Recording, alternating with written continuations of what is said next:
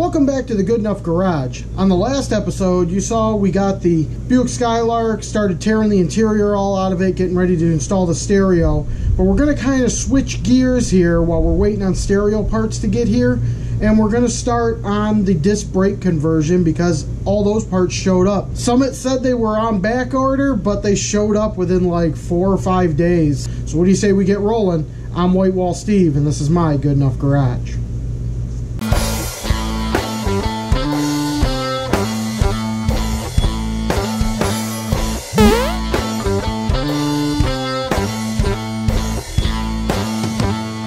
So we're out here in the driveway, and I got a little table set up with some of the parts.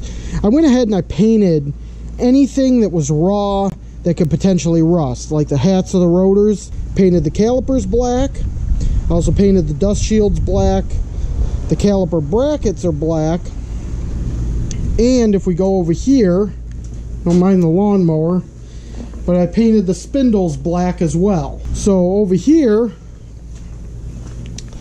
we got all the other parts that come with this stuff. We got a proportioning valve, some lines, all the bracketry to make that all work, new bearings, and flexible brake hoses for the front end. The only thing we're going to really have to do is we're probably going to have to make a couple of brake lines, a couple of small brake lines. So let's get the hood popped.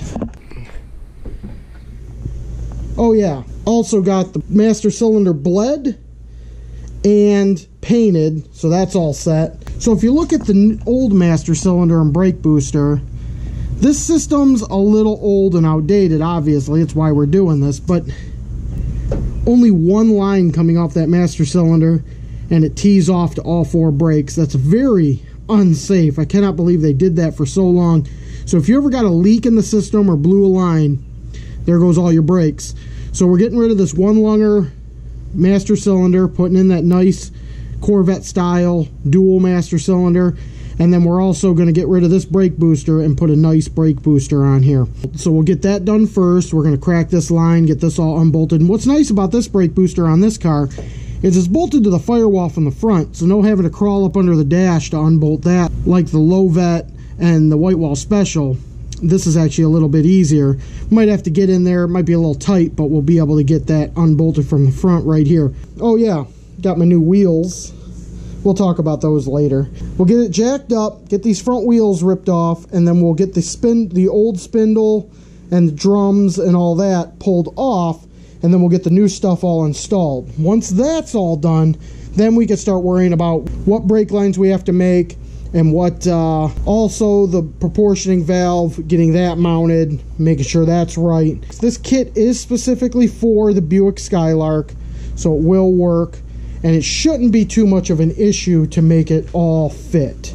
What do you say we get rocking and rolling? Let's start on getting that brake booster and master cylinder off and get the new one installed.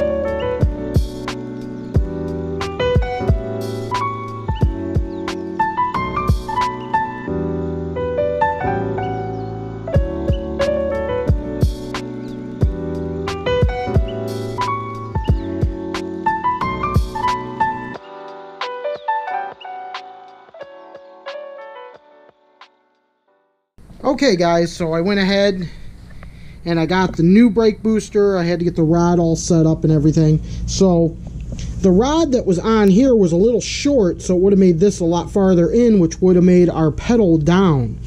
So it comes with a little extender piece, so I cut the extender piece down, and I got it as close as I can to this one. It's maybe about an 1/8 of an inch longer, but that's okay. That's just going to bring that pedal up just a hair, and that'll be fine. So we're going to go ahead and get this installed.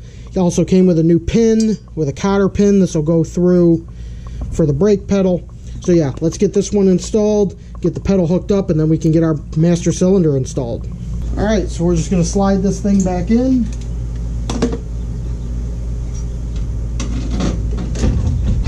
Get it out, make sure we get it all on the studs.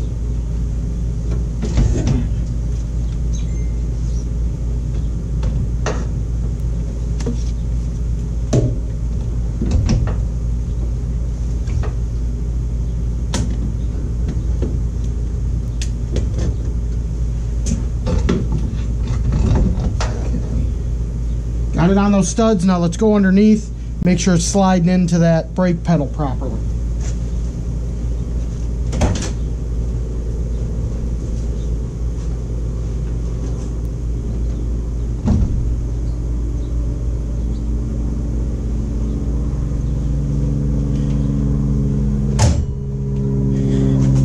And it's right on the brake pedal properly. So we're gonna go ahead, I'm gonna pull it back out, and I wanna wire wheel these studs so that we can get the nuts on a little bit better. So I'm gonna go ahead and wire wheel these studs real quick.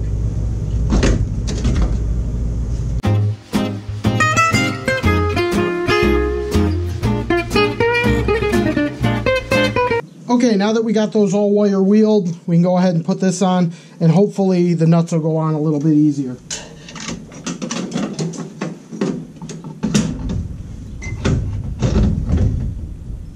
Make sure it's on the pedal before I bolt it up.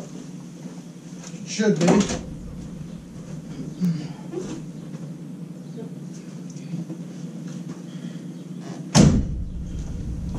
So I'm going to go ahead and get this thing bolted up, and then once we're done, we get the master cylinder on there.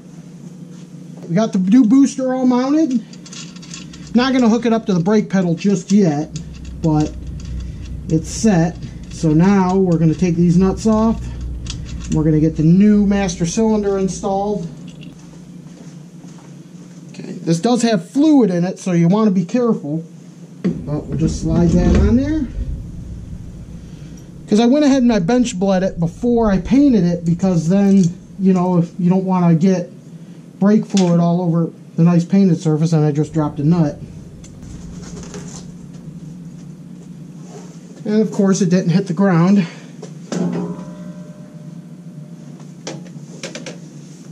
There it is.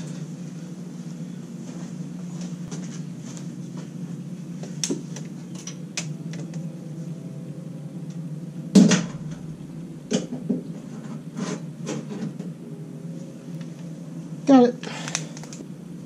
Okay. Master cylinder and brake booster are fully installed.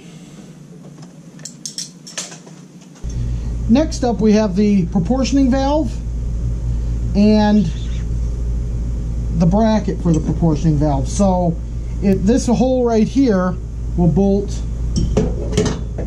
to one of the mounts on the master cylinder. There is, however, a relay that's in the way on the fender, so we're going to unbolt that for now, move it out of the way, we'll relocate it.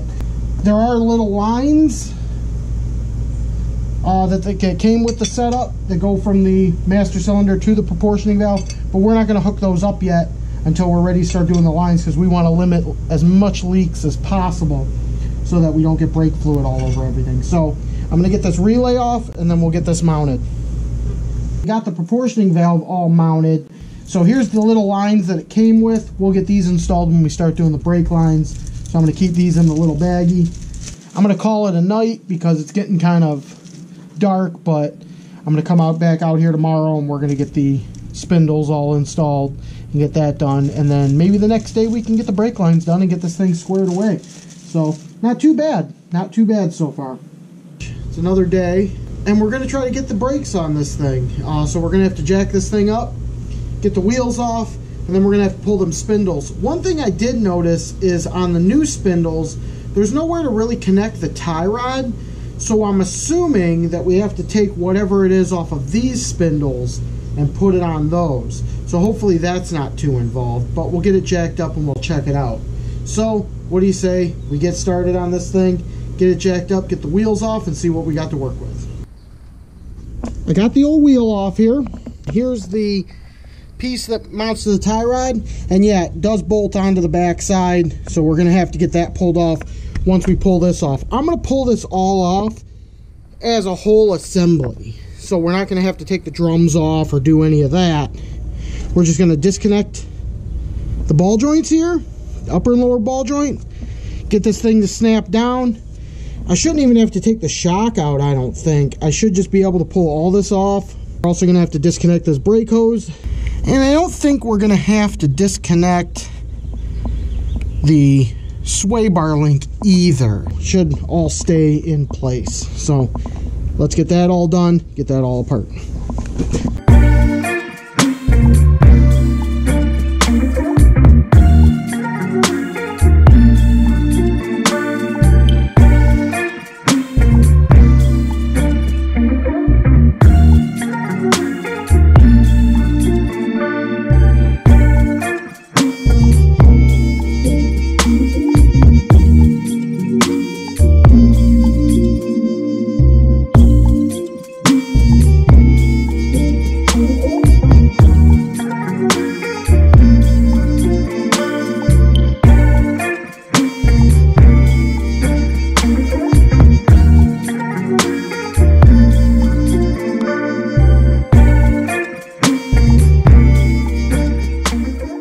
Okay, so we got the drum all off and the old spindle off and everything, and the old spindle had this on it. This is for the tie rod end.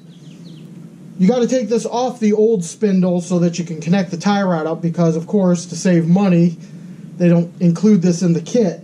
So we're going to put this on there. It goes onto the bottom two holes here, so it'll go just like that, and we'll utilize the old nuts and everything. And it should line everything back up the way it was stock. So we'll get this all put back together. Once I'm all put together with the rotor on and everything, I'll come back. So I got the brakes pretty much plumbed. All this stuff's installed under here. Got the rotors installed, got the caliper installed. Brake line is also installed with the hard line and the flex line, so that's all in. We ran into one little snag though, so I got these brake lines done. If you notice, the proportioning valve is missing, sitting here. The proportioning valve goes like this. These two lines, this line here and this line here, are your fronts. This goes to the right front, this goes to the left front. But this goes to the rear, and that is much bigger. And of course, I'm running a 3/16 line down at the bottom to go to the rear brakes. So what I want to do is run 3/16 all the way to this. So I need an adapter to go here. Was not able to find anything at any auto parts store or any hardware store. So I ordered it online. And of course, it's going to take a few days to get here, but it is the exact fitting I need with the correct flared end on here to fit into that. And then it goes into the flared end, so I can connect this fitting on a flared, double flared line to go into there, and then that'll run down, and I'll couple it in to the existing line towards the back, because I see no reason to run all brand new lines, because the brakes did work just fine. There was zero issue. I will say one thing, and this is a little bit of a disclaimer here. I'm going to talk shit about boomers for a minute. I don't know why they do this, but I've seen this done before, and of course it's done on this car. They caked the entire frame with grease, axle grease. It's all over the frame. It's all over the engine cross member. It's all over everything.